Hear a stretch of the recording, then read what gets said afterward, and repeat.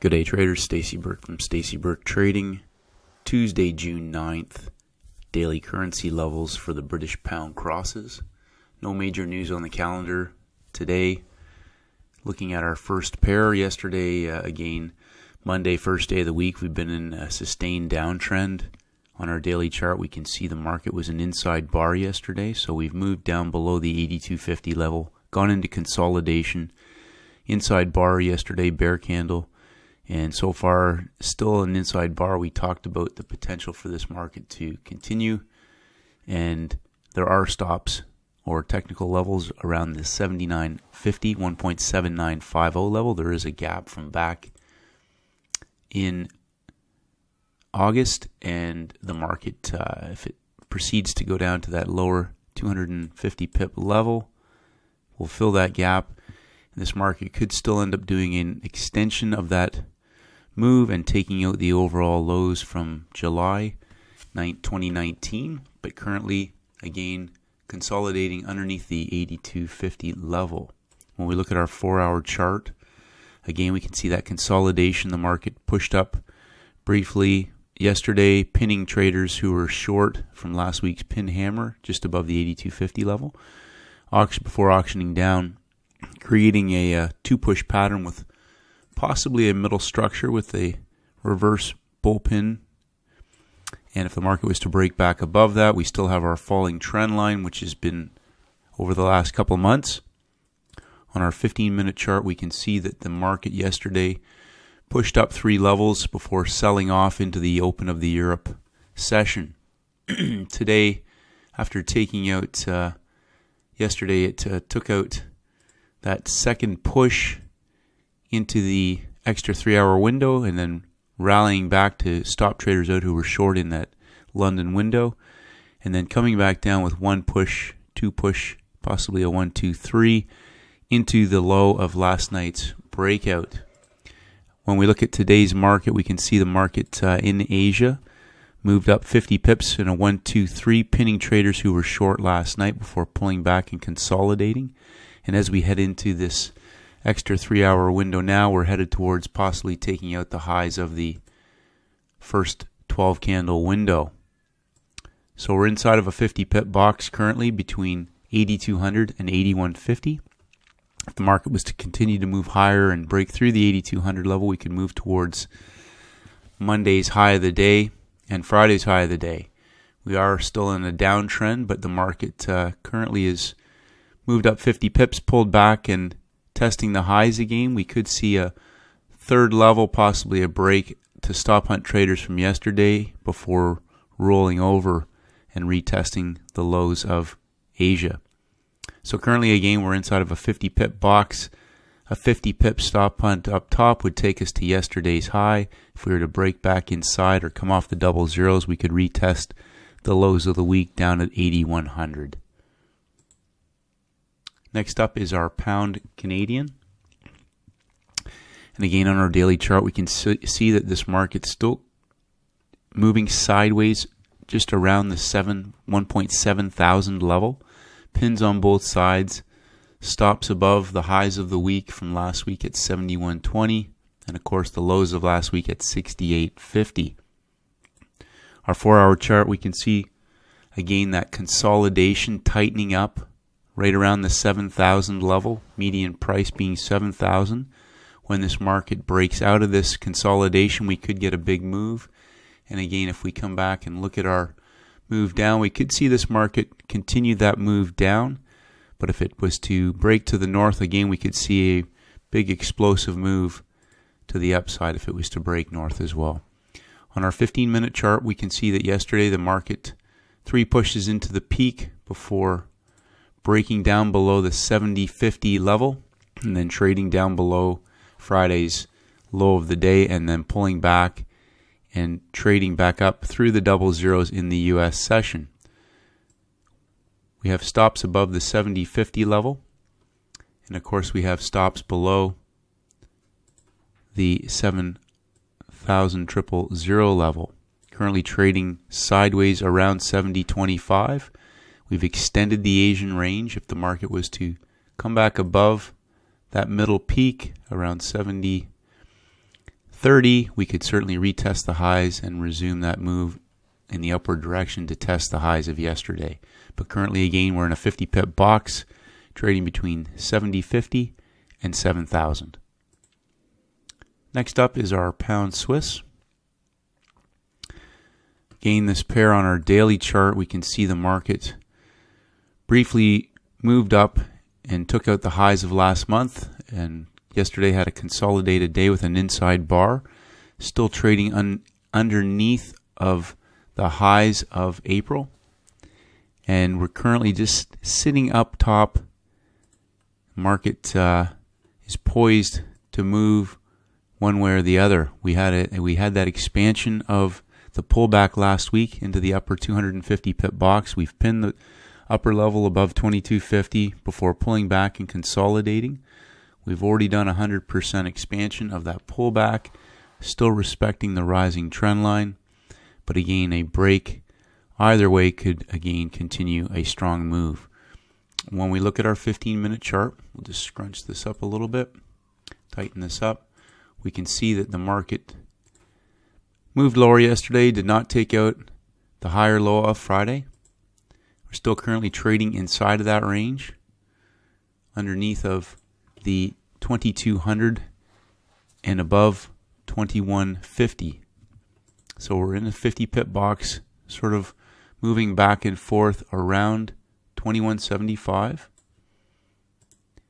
Market is just protecting that tight little consolidation, just briefly dropping below 2175. If we move back above that swing high and hold above 2175, we should get a retest above 2200 and a retest of yesterday's highs.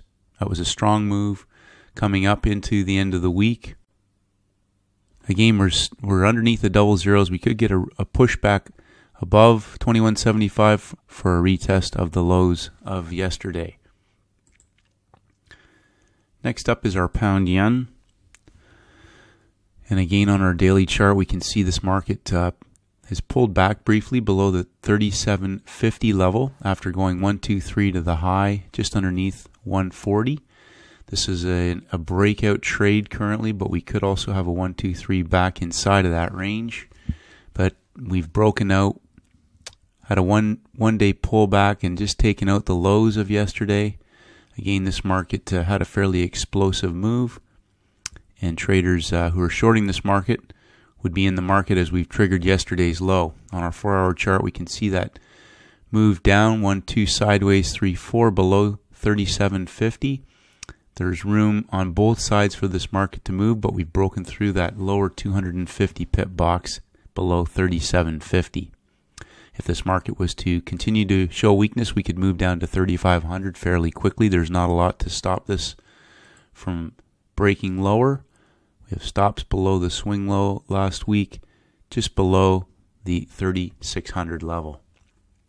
On our 15-minute chart, we can see that move down from Asia this morning, aggressively going and taking out the lows of yesterday. From yesterday's peak high, we have one push down, two pushes down, and possibly a 1, 2, 3. We're still below yesterday's low.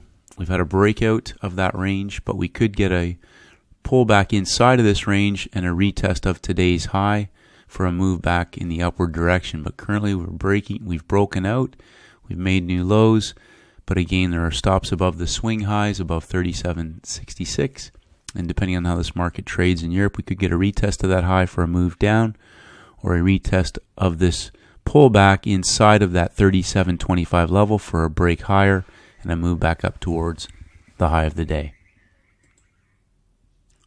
Pound New Zealand. Again, this market is in a sustained downward move. We've traded below the 9,500 level yesterday, testing it briefly before continuing that move down. We've pulled back inside so far today of the low back in December.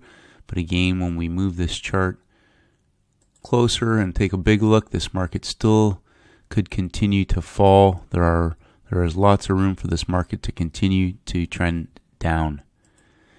On our 4-hour chart, we can see that retest of 9,500 before dropping down and consolidating. There's a bear pin hammer on a 1, 2, 3. The market's moved sideways and engulfed a little bull hammer. So again, interesting times. This extra extended range can be a very challenging level, but 9,500 so far has shown an area of selling above there. On our 15-minute chart, we can see that this morning in Asia, we've taken out the swing high, the last swing high, before pulling back, and the market moved again above that swing high. We could have a 1 push and possibly a 2 push pattern forming. We could get 3 pushes to a peak for a retest of the low, possibly in the US session. But currently we have 1 push above the lowest high before the low. This low of the week is fairly flat, so again we could see 3 pushes up for a retest of the low of the day and a continuation of that downward trend. If the market was to break above the highs and continue to move, we could see a retest of yesterday's sell-off at the Europe Open, which would bring that market 75 pips above where it is right now. And at that point, we could see a continuation of this move upwards. But again, 25 to 50 pips takes us above the US session highs. If we had 3 push patterns, we could retest the low of the day. And lastly, our British pound. Again, we saw the market pull back, selling off yesterday before pulling back towards the end of the session and breaking above the breakout level from April, the high of month of April, and currently trading below the 2750 level, but outside of the rectangle formed from April's high and the low back in May. On our 4-hour chart, we can see the market still respecting the rising trend line, pushing up towards the 2750 level before pulling back and going 1, 2, 3 and dropping down. So no evidence of this market so far necessarily reversing. We have a breakout pullback, 1, 2, 3 to the 2750 level, and a pullback from there. If this market does break through 2750, we could see that continuation and possibly a measured move of that range expansion. On our 15-minute chart, we can see that move after breaking the trend line yesterday, retesting upwards into the open this morning, pinning the high above 2750, and then pulling back and dropping below the 2725 down to the 2700 numbers. So we're currently on top of the breakout from last night's US session. We'll just draw a little sphere here. Depending on how the market trades at 2700, we could see this extend a stop hunt and pull back above 2700 for a continuation of that move up, or a pull back towards the 2725 level and possibly a sell back down to the US session swing lows, as well as possibly even the low of the day yesterday. But currently trading inside of 2725 and above 2700. Just ending on a quote again from Paul Tudor Jones. And then at the end of the day, the most important thing is how good you are at risk control. 90% of any great trader is going to be the risk control. Stay disciplined, traders. Stay focused. Stick to the simple trades. Watch the high and the low of the day. Have a great trading session, and may the markets go with you. Hi traders, it's Stacey Burke from Stacey Burke Trading.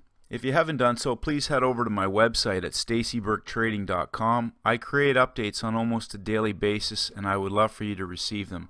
Just click on the blog. If you want to enter your name and your email address, I'll send you my free audio program, the 7-Step Daily Routine for High Performance Traders. This is essential knowledge for all traders in all markets, and this is for helping traders to master the market with discipline, confidence, and a winning mindset. I appreciate all your feedback and comments. As always, traders, stay disciplined, and may the markets go with you.